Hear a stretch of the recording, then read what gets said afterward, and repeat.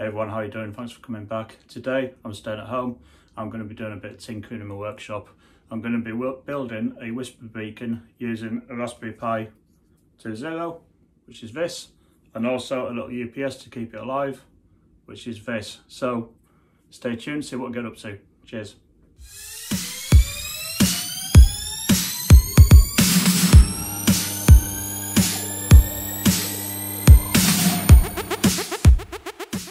So here we have it, the Raspberry Pi 02 to give it its correct name.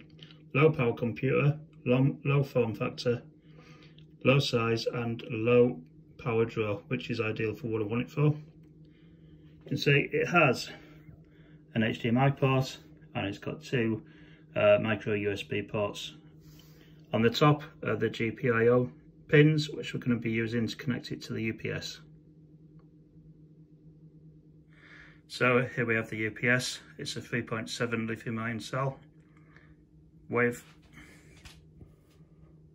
USB-C for recharging. At the back we can just see the on-off switch, and these are the pins that are going to connect us to the Raspberry Pi. These are what are known as pogo pins, so we can do it with this. They're not springs, they're all good. So they connect to the bottom of the GPIO pins.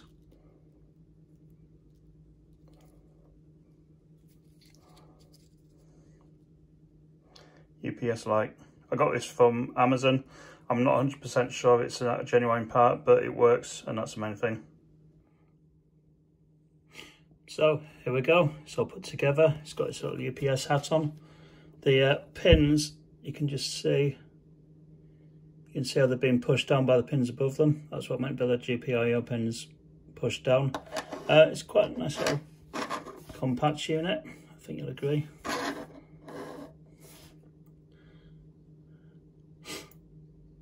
Yeah, so happy with that. I know that the software runs.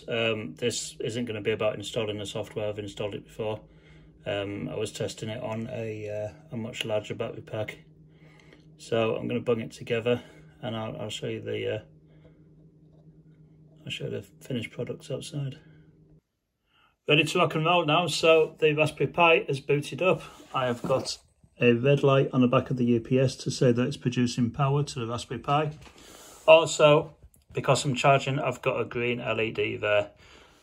The red and black cable are going to the antenna, and they connect to pins 4 and 5 of the GPIO, and all I'm doing is running that into a bit of a coax, which will terminate in a BNC connector at the other end. Get that? Yeah, BNC connector at the other end. Stop biting my nails. Enclosure wise then, I'm just going to be using a random bottle that I seem to have a lot of in my cupboards. I've emptied all the stuff out of it into the bin because I'll be honest, that's pretty much all it's good for. Hopefully this all gives a bit of waterproofing.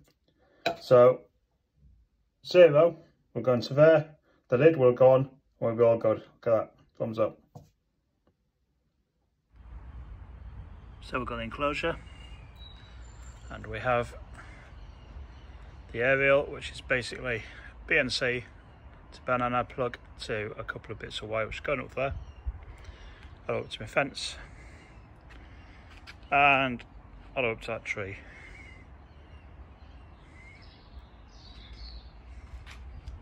Where's it gone? There it is.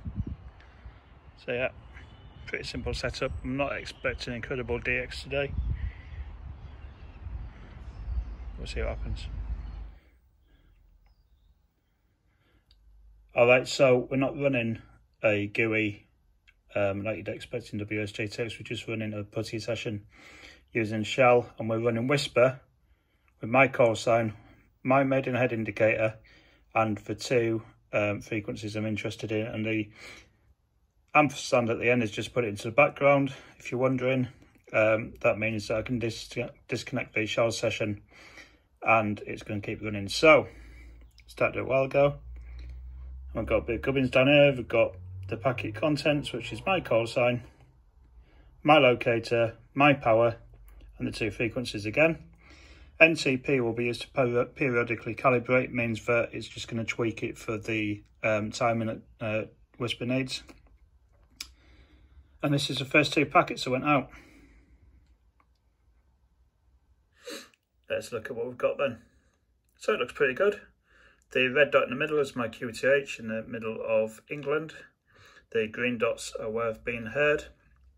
Oh, it's not bad. That is on 10 dBs. So that's a very, very small signal. You can't get much more out of the Raspberry Pi Zero. You can see I've got all the way down to, was this blurry?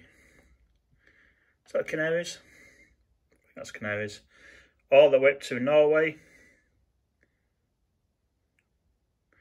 And into the middle of Europe. So that is on